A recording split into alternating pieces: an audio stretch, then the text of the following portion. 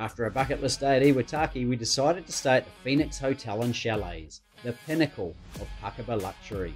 Designed perfectly with a discerning ski or snowboarding tourist in mind, and it's no wonder they've been selected as one of the top 10 places to stay in Japan.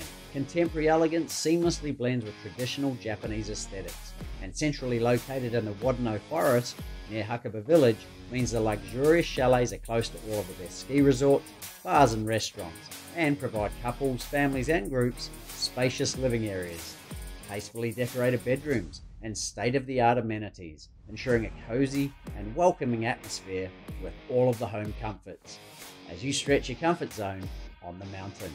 After relaxing in the onsen-style hot bath and sweating out the day's adrenaline, we headed down to the track spa for some Après Skiing Adventure.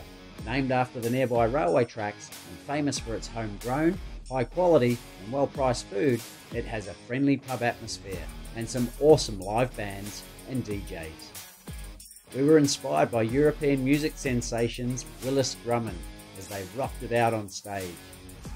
Troy and Sakiko, the gracious owners, embody the true spirit of hospitality, and from the moment we stepped inside, they enveloped us in warm, genuine hospitality.